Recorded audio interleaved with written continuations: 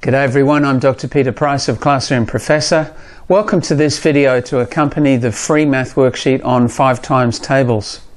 I'll just talk a little bit about the worksheet. You'll see that they are set out in sections and they are designed to help your students make connections between the different ideas.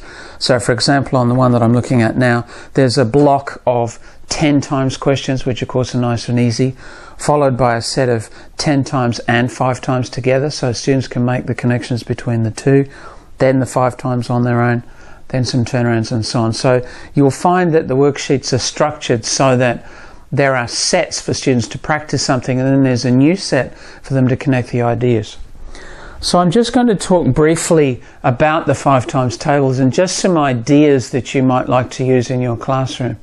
The approach that I'm using is not to teach a new method. I don't have a particular algorithm, a set of steps to say you've got to do it this way, this way, this way.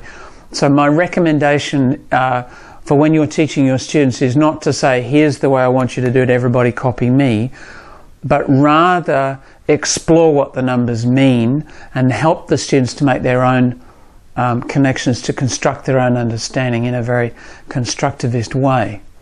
So if we look at the 5 times table, if we just look at the multiples of 5, and if you simply started a lesson with your students and asked them what the multiples were, they quickly tell you there they are. And what we can see straight away, of course, is this lovely pattern, which we don't really get very often in the times tables, where the number of ones is repeated over and over, 5, 0, 5, 0, 5, 0, and so on. And I distinctly remember as a child loving that pattern because it was so nice and neat and ordered and structured. But what no one told me as a child was the reason behind it.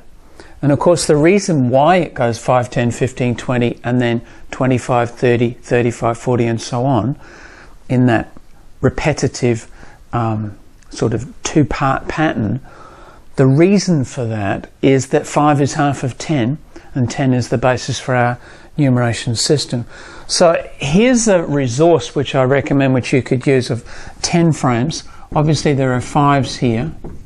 Well, every time we get 2 5s together, we get a group of 10. So this arrangement here clearly shows 10 plus 5 or 15 made up of 3 5s. So you could easily talk to your students about why it is that we get 10, then we get 15, then we get 20, then we get 25 and so on. An alternative way of looking at it, here's another one, is to look at multiples of 10. So over here we have an example which is 3 columns, 3 sets of 10.